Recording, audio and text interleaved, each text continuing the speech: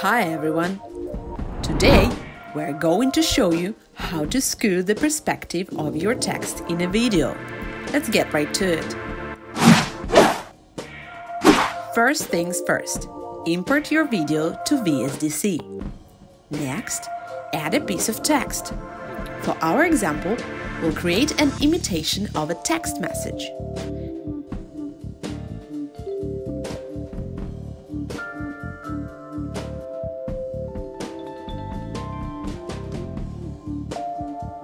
Now, what we have here is 3 blocks of text. The main block is the text of the message. The remaining blocks are the delivery status and the date. Select all 3 blocks and convert them into a sprite. Go to the sprite properties and check the following settings. Use as container? No. Show effects? Yes.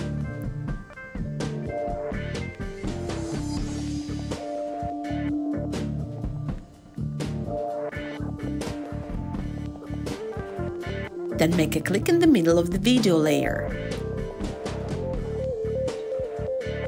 Go to the Video Effects tab, find the Transforms section and select Perspective.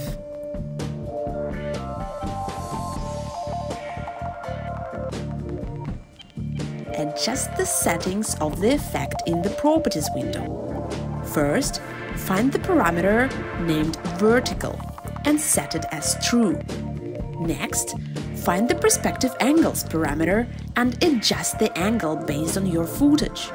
Alright, the perspective text is ready. Now we need to assign the motion to it.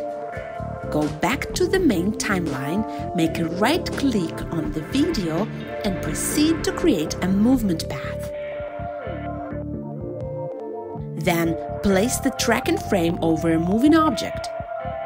Notice that the object should contrast with its surroundings in the video.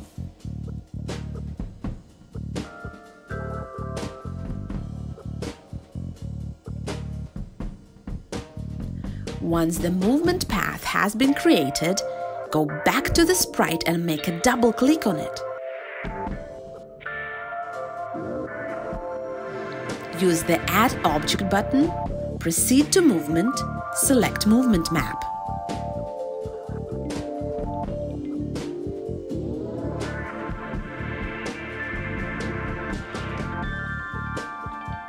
There you go! Now the text message has the right perspective and is moving along with the phone.